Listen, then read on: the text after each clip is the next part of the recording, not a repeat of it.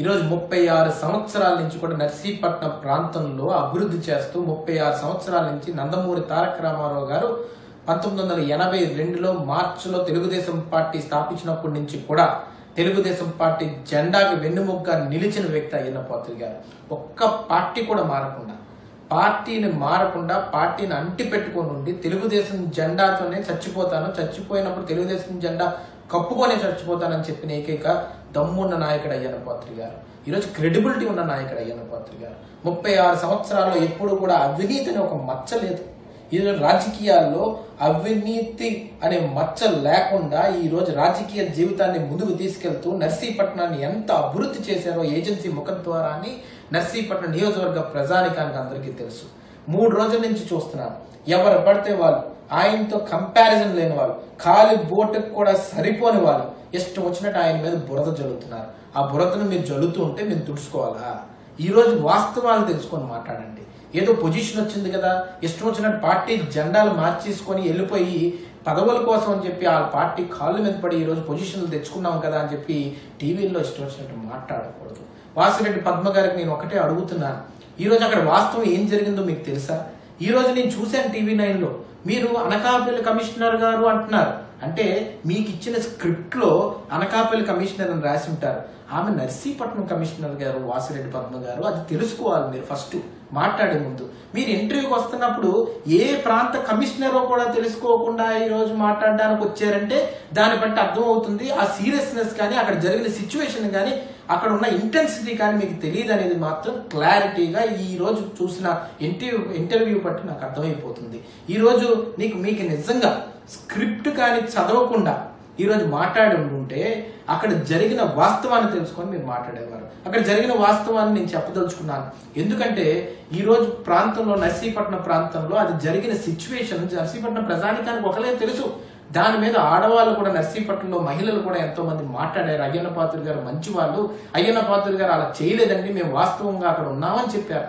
ఈ రోజు ఒకటే చెప్తున్నాను, మా తాతగారు ముత్తాతగారు లక్షాపాత్రుడు గారి గురించి అందరికీ తెలిసి ఈ ప్రాంత వ్యక్తులు అందరికీ కూడా అయ్యన్న పాత్రుడు గారు, తాతయ్య గారు లక్షాపాత్రుడు గారు స్వతంత్ర పార్టీలో స్వతంత్ర గుర్తు మీద ఆ రోజు కాంగ్రెస్ ఎదురుకెళ్లి పోరాడి బీసీలకు అందరికీ కూడా వెన్నంటి నిలిచి ముందుకు నడిచి గౌత లక్షణ గారితో పనిచేసిన వ్యక్తి లక్షాపాత్రుడు గారు.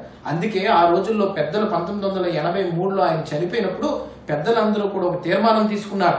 పంచాయతీ ఆఫీసులో కానీ, కోఆపరేటివ్ బ్యాంక్ ఆఫీసులో కానీ ఎక్కడ పడితే అక్కడ ఆయన చిత్రపటాన్ని గోడ మీద పెట్టడం వల్ల భవిష్యత్తులో ఉన్న యువకులు కానీ అందరూ కూడా అక్కడికి వచ్చినప్పుడు ఆయన ఫోటోను చూసి ఆయన చరిత్ర గురించి తెలుసుకుంటారనే ఏకైక భావంతో ఆ రోజు నిర్ణయం తీసుకొని irrespective of the party A government వచ్చినా కానీ ఆ ఫోటోను ముట్టుకోకూడదని చెప్పి ఈ రోజు ఆ ఫోటోను అక్కడ పెట్టడం జరిగింది. పెట్టిన తర్వాత రాజశేఖర్ రెడ్డి గారి ప్రభుత్వంలో కూడా ఆ ఫోటోను ఎవరు ముట్టుకోలేదు. ఎంతమంది చీఫ్ మినిస్టర్లు వచ్చినా ఆ ఫోటోను ఎవరు ముట్టుకోలేదు. వెంగళరావు గారిని కూడా ఆ రోజు లక్షాపాత్రుడు గారు ఇక్కడ తీసుకొచ్చి బీసీలకు ముందుకు తీసుకెళ్ళడానికి అని చెప్పి ఆయన చేత కొన్ని ఫండ్స్ కూడా శాంక్షన్ చేసుకున్నారు. ఆయన కాంగ్రెస్ లో లక్షాపాత్రుడు గారు లేకపోయినా కానీ వెంగళరావు గారు ఆయన సపోర్ట్ చేశారంటే ఆయన వ్యక్తిత్వం ఎలాంటిదో ఒకసారి ఆలోచించవలసిన అవసరం అంతా ఉంది. ఈ రోజు జగన్మోహన్ రెడ్డి గారు వైఎస్ఆర్ పార్టీ వచ్చిన వెంటనే ఈరోజు పెద్దలంటే గౌరవం లేదు. ఆ ఫోటోను తీసుకెళ్లి పక్కన పడేశారు. ఈరోజు ఆ మున్సిపల్ కమిషనర్ గారు అంటున్నారు, ఫోటోను కొంచెం సేపు పక్కన పెట్టామండి, ఎందుకు పక్కన పెట్టామంటే రెనోవేట్ చేస్తున్నాం ఆఫీస్ అని చెప్తున్నారు. ఇది అబద్ధం. కొంతమంది అక్కడ నాయకులు వైఎస్ఆర్సీపీ వాళ్ళే వెళ్ళి ఆ ఫోటో పెట్టాలంటే మా ఫోటోలు కూడా ఉండాలని చెప్పి రిప్రజెంటేషన్ ఇచ్చారు. మీకు పెద్దలంటే గౌరవం లేదు, అది పక్కన పెడదాం. ఆ వాస్తవం మీకు తెలియదు ఆ రోజు. అందుకే ఎంతో మంది మనోభావాలు దెబ్బతిన్నాయి, బీసీల మనోభావాలు దెబ్బతిన్నాయి, లక్షాపాత్రుడు గారి మీద అభిమానం ఉండిన ప్రతి ఒక్కడి మనోభావం దెబ్బతిన్నది. కాబట్టి అయ్యన్న పాత్రుడు గారు మున్సిపల్ ఆఫీస్ కి ఆ ఫోటోను మళ్ళీ గోడకు పెట్టమ్మా అని చెప్పడానికి వెళ్ళారు. వెళ్ళిన తర్వాత ఆయనకి మహిళల మీద అత్యంత గౌరవం ఉంది కాబట్టి ఆ రోజు మున్సిపల్ కమిషనర్ అయిన మహిళ ఆమె మీద ఏమాత్రం కూడా లోపలికి వెళ్ళకూడదు, ఆమెకు రెస్పెక్ట్ ఇవ్వాలి, మనకు గౌరవం ఉండాలి అని చెప్పి ఆ 200 మంది అభిమానులు కూడా బయట ఉండమని చెప్పి ఆయన కూడా బయట ఉండి పోలీసులకి ఆయన పిలుపునిచ్చి పోలీసులను పిలిపించుకొని ఆయన రిక్వెస్ట్ చేశారు. ఎవరిని? సర్కిల్ ఇన్స్పెక్టర్ గారు స్వామినాయుడు గారు, పేరు తెలుసుకోమ్మా, ఆయన అడగండి, వాస్తవాలు మీకు తెలుస్తాయి. సర్కిల్ ఇన్స్పెక్టర్ గారిని ఏం చేశారు, అక్కడికి తీసుకొచ్చి ఆఫీస్ దగ్గరికి అడుగుతా ఆయన వచ్చారు. సర్కిల్ ఇన్స్పెక్టర్ గారు ఒకటే అన్నారు, అయ్యన్న పాత్రుడు గారు పోలీసుల మీద నాకు అభిమానం ఉంది, పోలీసుల మీద గౌరవం ఉంది, అయ్యా సర్కిల్ ఇన్స్పెక్టర్ గారు లోపలికి వెళ్ళండి, లోపలికి వెళ్ళి మున్సిపల్ కమిషనర్ గారితో మీరు మాట్లాడి మనోభావాలు దెబ్బతినకుండా ఆ ఫోటోను మళ్ళీ కూడా గోడకు పెట్టి ఉంచండి, ఫ్యూచర్ జనరేషన్ కి ఆయన హిస్టరీ గురించి తెలుస్తుందని చెప్పి ఆయన స్వామినాయుడు గారిని రిక్వెస్ట్ చేశారు. రిక్వెస్ట్ చేసిన వెంటనే స్వామినాయుడు గారు మళ్ళీ లోపలికి వెళ్లారు, మున్సిపల్ కమిషనర్ గారితో మాట్లాడారు. స్వామినాయుడు గారు సర్కిల్ ఇన్స్పెక్టర్ గారు అయ్యన్న పాత్రుడు గారిని లోపలికి రమ్మని అడిగితే అయ్యన్న పాత్రుడు గారు ఒకటే మాట అన్నారు, నేను ఈ రోజు పదవిలో లేనండి, ఎక్స్ మినిస్టర్ని, కానీ నేను లోపలికి రాకూడదు, ఇంతమంది జనంతో లోపలికి వస్తే బాగోదు, మహిళా ఆఫీసర్ కాబట్టి మీరే మాట్లాడండి అని సర్కిల్ ఇన్స్పెక్టర్ గారిని లోపలికి పంపించారు. సర్కిల్ ఇన్స్పెక్టర్ గారు కమిషనర్ గారితో మాట్లాడారు. మాట్లాడిన తర్వాత ఇద్దరు బయటకు వచ్చి అక్కడ ఆ సిచ్యువేషన్ లో ప్రతి ఒక్కరి ప్రెజెన్స్ లోని సర్కిల్ ఇన్స్పెక్టర్ గారు ఉంటూ ఆ కమిషనర్ గారు, మహిళా కమిషనర్ గారు బయటకు వచ్చి అయ్యన్న పాత్రుడు గారికి సారీ చెప్పారా లేదా అనేది ఆమెను అడగండి, చెప్తారు. అక్కడ సిచ్యువేషన్ లో ఎంతో మంది విట్నెస్ చేశారు. నా దగ్గర వీడియో కూడా ఉంది ఆమె సారీ చెప్పినట్టు. అయ్యన్న పాత్రుడు గారు ఒక ఆఫీసర్ గా నేను సారీ చెప్తున్నాను, ఆ పెద్ద ఆయన వ్యక్తిత్వం గురించి నాకు తెలియదు, నేను కొత్తగా వచ్చాను కాబట్టి ఆ ఫోటోను మళ్ళీ కూడా రీప్లేస్ చేస్తాను, రెనోవేషన్ అయిపోయింది 1 month లో రీప్లేస్ చేస్తానని చెప్పారు. అక్కడ చెప్పారో లేదో మీరు ఫస్ట్ తెలుసుకోండి. దానికి విట్నెస్ గా సర్కిల్ ఇన్స్పెక్టర్ అయిన స్వామినాయుడు గారు కూడా ఉన్నారు. 200 మంది ముందు మున్సిపల్ ఆఫీస్ లోకి ఎంటర్ అవ్వకుండా అయ్యన్న పాత్రుడు గారు బయట నుంటూ పోలీస్ ఆఫీసర్ మధ్యవర్తిగా పెట్టి అక్కడ మున్సిపల్ కమిషనర్ గారితో మాట్లాడినప్పుడు ఏ విధమైన సందర్భం అక్కడ లా అండ్ ఆర్డర్ కి అగెయిన్స్ట్ గా వెళ్ళడం జరుగుతుంది అనేది ఈ రోజు వాసిరెడ్డి పద్మ గారు కానీ వైఎస్ఆర్సీపీ సోకాల్ లీడర్లు ఎవరైతే మాట్లాడుతున్నారో వాళ్ళకి నేను రోజు ప్రశ్నిస్తున్నాను. ఈ రోజు అక్కడ అభిమానులు ఎవరైతే వచ్చారో, మనోభావాలు దెబ్బతిని ఎవరైతే వచ్చారో వాళ్ళందరికీ కూడా సిఏ గారు పర్మిషన్ అడిగి మేము ఒకసారి చెప్పుకుంటాం సార్, 1 month తర్వాత మళ్ళీ రెనోవేషన్ తర్వాత మళ్ళీ రీప్లేస్ చేస్తానన్నారు ఫోటోని, మేము ఒకసారి చెప్పుతామని చెప్పేసి అయ్యన్న పాత్రుడు గారు మైక్ తీసుకొని అక్కడ సంభాషించడం జరిగింది. అక్కడ స్పీచ్ ఇచ్చినప్పుడు ఒకటే చెప్పారు అయ్యన్న పాత్రుడు గారు, నాకు మళ్ళీ ఇక్కడ మహిళా కమిషనర్ గారు, మున్సిపాలిటీ కమిషనర్ గారు, మళ్ళీ మున్సిపల్ కమిషనర్ గారు రెనోవేషన్ అయిన తర్వాత ఈ ఫోటోని పెడతానని చెప్పారండి, మనందరం కూడా హ్యాపీగా మనం ఇంటికి వెళ్ళొచ్చు, దానికి మధ్యవర్తిగా సర్కిల్ ఇన్స్పెక్టర్ గారు ఉన్నారు, ఆయనకి ఆయన చరిత్ర తెలుసు కాబట్టి లక్షాపాత్రి గారి ఫోటోని మళ్ళీ పెడతారని చెప్పి అక్కడ సిఏ గారు ఉన్నారు. ఆయన స్పీచ్ ఇచ్చినప్పుడు నేను ఒకటే చెప్తున్నాను, వాసిరెడ్డి పద్మ గారు కానీ సోకాల్ వైఎస్ఆర్ లీడర్స్ అందరికీ కూడా ఆ స్పీచ్ ఇచ్చినప్పుడు 10 మంది పోలీసులు అక్కడే ఉన్నారు, స్వామినాయుడు గారు సర్కిల్ ఇన్స్పెక్టర్ గారు అక్కడే ఉన్నారు, ఆయన విట్నెస్ చేశారు. అక్కడ అయ్యన్న పాత్రుడు గారు మాట్లాడుతున్నప్పుడు ఎవరైతే ఈ రోజు మున్సిపల్ కమిషనర్ గారు ఎవరైతే ఆరోపిస్తున్నారో ఆమె కూడా మహిళా కమిషనర్ గారు అక్కడే ఉన్నారు. ఆ స్పీచ్ అనుచిత వ్యాఖ్యల కింద వాళ్ళు భావించుంటుంటే అక్కడే సర్కిల్ ఇన్స్పెక్టర్ గారు వెంటనే అభ్యంతరం తెలపవలసింది, కానీ అక్కడ ఎప్పుడు ఎవరో అభ్యంతరం తెలపలేదే. అక్కడ మున్సిపల్ కమిషనర్ గారు కూడా ఉన్నారు కదా, మరి ఆమె కూడా అభ్యంతరం ఎందుకు తెలపలేదండి?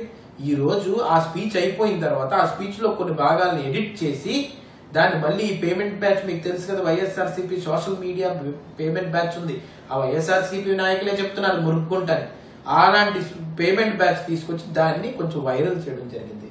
అది కొంతమందిని చూసి నెక్స్ట్ 32 గంటల తర్వాత సిచ్యువేషన్ అయిన రోజు ఏమాత్రం ఎవరు ఆరోపించలేదు, నెక్స్ట్ రోజు ఈవినింగ్ 6:40 అంటే 32 గంటలు దాటిన తర్వాత అప్పుడు కమిషనర్ గారికి బాధ అనిపించిందంట.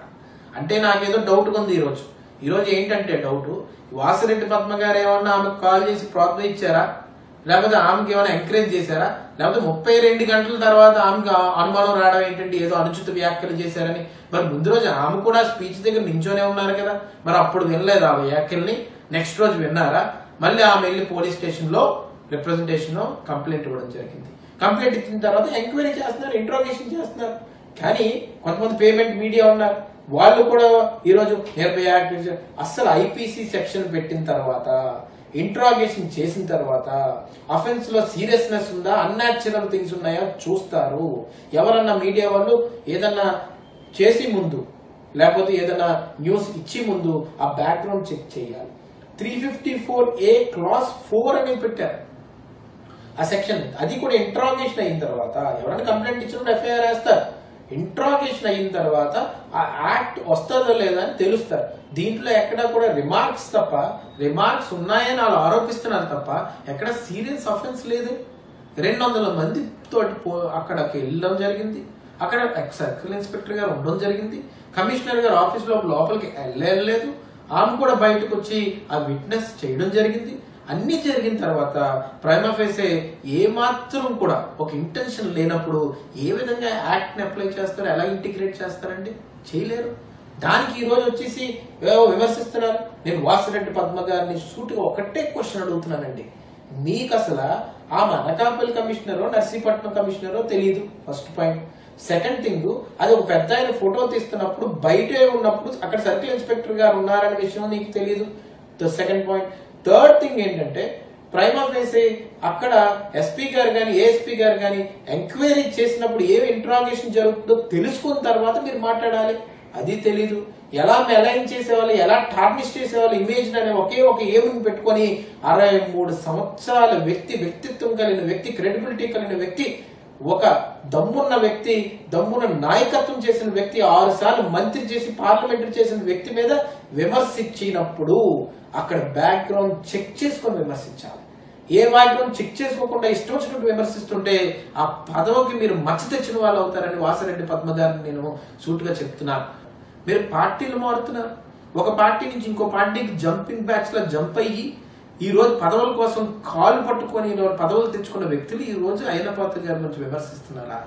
ఒక పార్టీని నమ్మి ఉండడం, సిద్ధాంతాన్ని నమ్మి ఉండడం, ఐడియాలజీని నమ్ముకొని ఉండడం, ఒక పార్టీ నాయకత్వాన్ని నమ్మి ఉండడం, 36 సంవత్సరాలు ఏకదాటిగా ఒక పార్టీని అడ్డుకొని ఉండడం, నేను చనిపోయినప్పుడు ఆ పార్టీ జెండాని కప్పుకొని సస్తానని చెప్పిన వ్యక్తిత్వం కలిగిన అయ్యన్న పాత్రుడు గారి గురించి మాట్లాడే ముందు 2-3 సార్లు ఆలోచించి పెట్టుకోండి. ఈ రోజు నర్సీపట్నం అభివృద్ధి చేసిన ప్రతి అభివృద్ధికి ఇటుకేసింది నర్సీపట్నంలోని అయ్యన్న పాత్రుడు గారని మేము గర్వంగా చెప్పుకుంటున్నాము. ఈ రోజు ఎన్నో విమర్శలు చేసి, ఎన్నో ఆరోపణలు చేసి, ఎన్నో దొంగ కేసుల్లో బుక్ చేసి, కరప్షన్ ఎక్కడ కూడా ఫైండ్ అవుట్ చేయలేకపోతున్నారు కాబట్టి, డిగ్ చేయలేకపోతున్నారు కాబట్టి ఈ రోజు అయ్యన్న పాత్రుడు గారిని ఏదో ఒక విధంగా హింస పెట్టి, స్ట్రెస్ పెట్టి, సైకలాజికల్ స్ట్రెస్ పెట్టి ఈ రోజు అయ్యన్న పాత్రుడు గారిని కొంగ తీద్దామని ప్లాన్ చేస్తున్నారు. అది మీరు ఇంకో జన్మెత్తిన జరగదని చెప్పి ఈ సందర్భంగా చెప్పదలుచుకున్నాను. మళ్ళీ రానున్న రోజుల్లో అయ్యన్న పాత్రుడు గారు మీకు సమాధానం చెప్తారు. ఎవరెవరు ఏం చేస్తున్నారు అనేది గొంతెత్తుతారు, గలవెత్తుతారు. నోరు నొక్కుదామని, గొంతు నొక్కుదామని ప్రయత్నిస్తే మరింత ముందుకు దూసుకొని వెళ్ళి మళ్ళీ మిమ్మల్ని గుద్దుకొని ముందుకెళ్తామని చెప్పి ఈ సందర్భం. ఈ రోజు బతుకున్న బీసీ నాయకులనే కాదు, గోడ మీద పెట్టుకున్న దేవుళ్ళ పూజించుకున్న బీసీ నాయకుల పరువును కూడా, వ్యక్తిత్వాన్ని కూడా రోడ్డు మీద పడేద్దామని చెప్పి ఈ రోజు ఫోటోలు బయటకి ఇసిరే విధంగా మీరు ప్రవర్తిస్తున్నారంటే మీ పార్టీ బతుకేంటో ఈ రోజు మీకు అర్థమవుతుంది అనేది మీకు ఒక్కసారి మీకు చెప్పదలుచుకున్నాను. ఈ రోజు ఒకటే చెప్పదలుచుకుంది ఏంటంటే ఫ్యూచర్ లో తెలుగుదేశం పార్టీ మళ్ళీ అధికారంలో రావడం తథ్యం. ఏ బీసీ నాయకుడు గొంతు నొక్కాలని మీరు ప్రయత్నిస్తే అదే బీసీ ఉద్యమం కింద తయారయ్యి ఈ వైఎస్ఆర్ సిపిని మొత్తం కూడా పడుకోబెట్టి 6 అడుగులు గొయ్యి తీసి పాతి పెట్టేస్తామని చెప్పి ఈ సందర్భంగా మీ అందరికీ చెప్పదలుచుకున్నాను.